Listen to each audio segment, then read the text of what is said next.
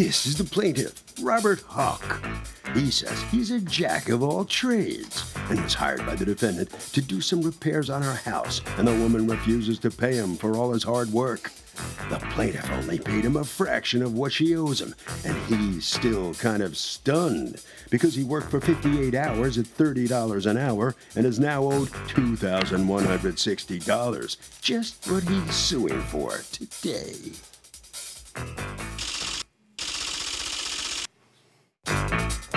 This is the defendant, Devon Edwards. She says she asked the plaintiff what he charged, and he responded by saying, "Whatever you want to pay me is fine." When she asked why he wouldn't give her a price, he told her he just likes helping people. Bottom line, he did a pretty terrible job on most of the work he did. She paid him what she thought it was worth. She's guessing he wasn't happy with that, and here they are. She's accused of being an underpayer.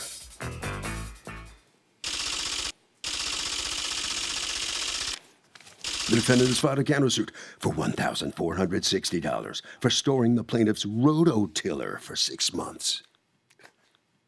All parties, please raise your right hands. Welcome back to the People's Court. Next case in the docket, the plaintiff did repairs for the defendant and got stiffed, but the defendant says he told her to pay what it was worth. It's the case of you're worth less.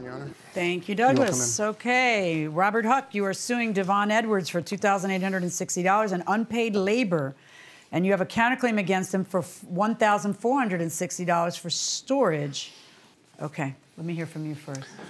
Well, I met Devon through a mutual acquaintance who brought me to her house, and she let me know that she needed some work done. And I said, I can do things. Handyman.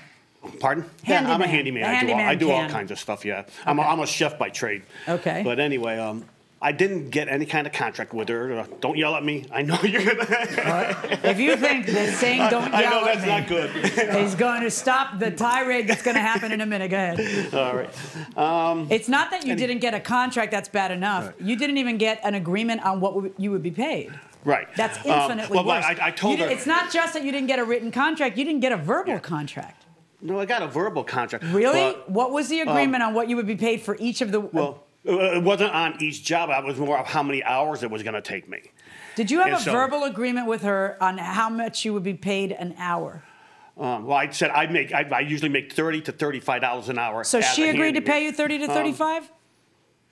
I'm assuming. I know that's what I said. What are you assuming? Oh. Did you have any agreement with her beforehand about what you would get paid? Or did you say, according to you, he said what? When I asked him how much he would charge for the things that I needed done, he stated, "Whatever you give me." And I said to him, "Why would you do that?" And he said, "Because I like helping people." And then you sure showed him, huh? How much did you pay him for his labor? What did you do for her? Oh, Lord. It was 73 hours of work. Tell me what you did. Retaining wall, 98 feet long. A 98 foot, you built a 98 feet long retaining wall? Okay. Yeah. Well, that was the last part, because at first she has a long hill coming down a steep hill. The water was coming from her roof and the thing, and it eroded like a big trench coming down. It eroded the soil? Yeah. So she asked you to do what? I'll fix it. By doing what? What did you do? I framed it out with wood, put plastic around it so the water couldn't get outside there, and I filled it with trap rock. So all the water coming through would have to run through this and go down to the end of the hill, and you don't worry about it. Okay, so how much did she end up paying you for your, what was it the phrase was, anything you feel like paying me, anything you think is right. And what did she think was right for all of your work? I didn't get a dime. I thought you said she paid you $300. That wasn't even for me. That was for the supplies. That was my out-of-pocket money. So I didn't get anything from me. So I had two workers. When you said to her, "Pay me what you think is right," I never said that. Well, prove what you did say. Oh. Well, that's just it. I can't prove anything. I have no contract here. I don't work for nothing. I'm a hard worker, but I don't do it for free. Of course, but you're asking $35 an hour, which is a high rate. Well, I did 30. Or 30. Like, you have to prove to me she agreed to 30. Oh. Can you do that? Well, no, because there's nothing in writing. Loosey-goosey. Right. Never mind about writing. I think it's much more loosey-goosey than you're saying. I don't know that you had. It is. First of all, you worked for how long before finally you got tired of working without getting a pay? I'll tell you why this was. During probably like halfway through everything. Which was what? How many weeks were you working without seeing a dime? It was going almost 3 months. So this is sporadically throughout 3 months. Yeah. And you don't see one dime, and it never occurs to you to stop because she's not paying you. Now, as I was saying, halfway through, she mentioned to me that she can start paying me by the week if I want the money then. I said, well, I'd rather get it at the end because, okay, right, this was my idea. The reason being, I said, like a contractor does, they usually take half of it at the beginning, and then they get their second half when they're done with a job. Yeah, and so did you get your first half? What? Did you get your first half at the beginning? No, I didn't. You got nothing. You just worked for 3 months. Why would, first of all, did you pay him $300? I paid him over $1,300. Yeah, but are you including in that the amount that you paid for the rocks? No. Okay, I need to see proof that you paid him what you're saying. I don't have any proof because he said to me, whatever you give me weekly, as he would bring receipts for the rocks and all the other stuff he picked up, I would pay him in a Right, but that's merchandise that you got. That doesn't go in his pocket. What did you pay him for his labor? I also gave him money for his labor. And for the How much money did you give him for his labor? I gave him over $1,300. You're going to have to prove that. You're going to have to, he's outraged right now. You're going to have to prove that. At one time, I gave him $300 cash. Yeah.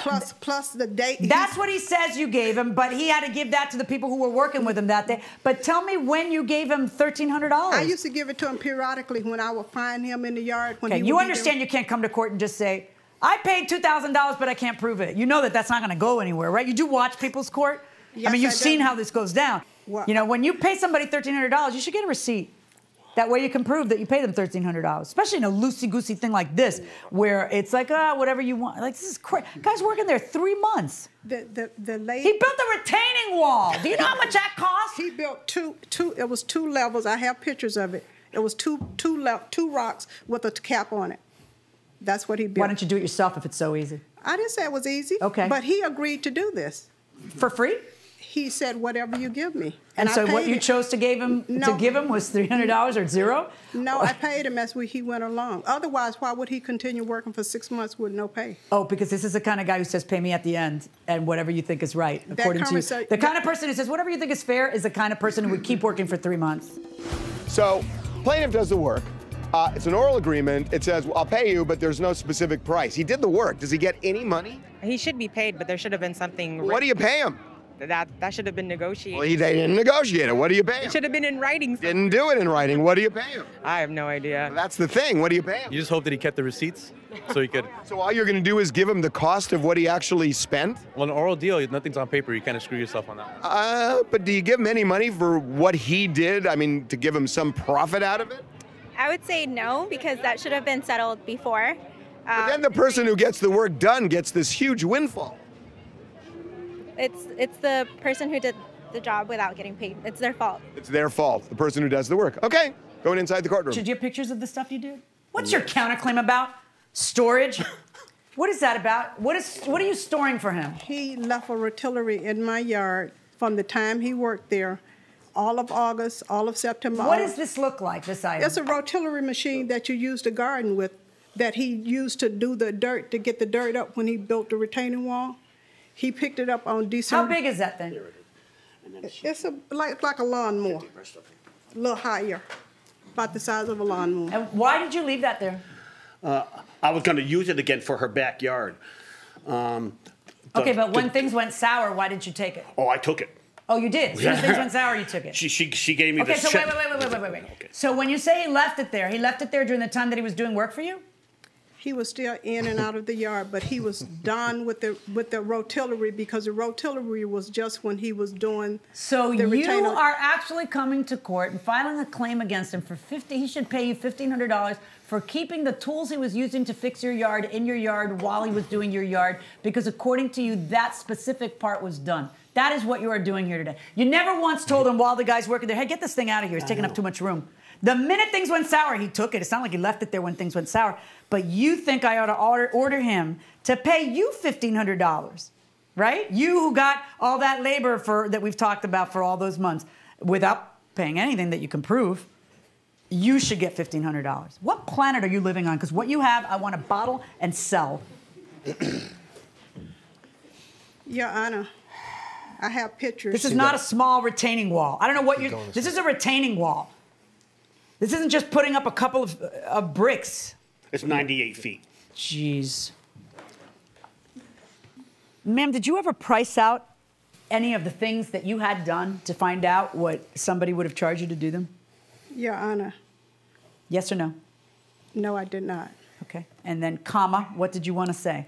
He completed the wall, and everything else I've had to have redone. You know what? Then let's just talk about the wall, okay? Do you have any idea what someone would charge you for the retaining wall? No, I don't. Well, you should. That way you'd know whether you're acting appropriately or not. You should. Okay? I'm ordering you to pay the... by the same token, this idea of getting $30 an hour is not going to fly either.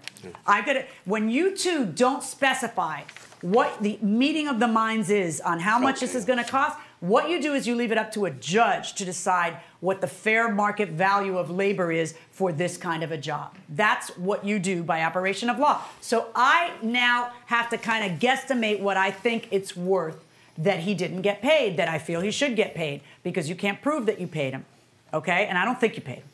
I think that you might have handed out as much money as you're talking about, and that included the materials that were coming to your house. That doesn't go in the man's pocket. The guy's got to eat, okay? Yeah. Wow. Stop talking. Hold on, ma'am. Okay, so after reviewing what I have heard and coming to that conclusion of what I think is a fair sum, I am ordering you to pay the defendant, I am ordering the defendant to pay the plaintiff the sum of $1,500. And on your counterclaim against him for having the nerve to leave a tool there that you were still using while you're working on the property, okay, even if you were done a week earlier and still left it there, zero, okay? Your Honor, my phone? Yeah, we'll take care of it. Oh, okay. You stopped me for that? Well, Judge Milian puts a value on the work the plaintiff did at $1,500, and that's the judgment against you. What's your reaction to this? I just regret that she didn't let me explain my side of the case because he lied. He was paid. Yeah. Well, you didn't have any proof of that, right? He don't have any proof that I didn't pay him. Okay, do you think that's good enough to leave on? Well, he didn't have any proof. Why would he keep coming back for 6 months if he didn't get paid? Nobody would come back and work for 6 months if they didn't get paid. All right, step on in here. She says you got paid. She keeps insisting on that. Well, that's a total lie. I wish I said something in there. But I'm just happy that what she said to her, to let her understand you can't just do this to people. It's just not right. Go to church and learn something. Okay. All right, thanks a lot. Take care. Harvey? Oh, I'm going to throw a legal term at you. This is called quantum merit in the law. It means that you're entitled, if you don't have a binding contract, but there was clearly some expectation you'd get paid, it's the reasonable value of the services rendered, and that's up to the judge. And that will do it for this case. Litigants for the next case on the way into the courtroom right now.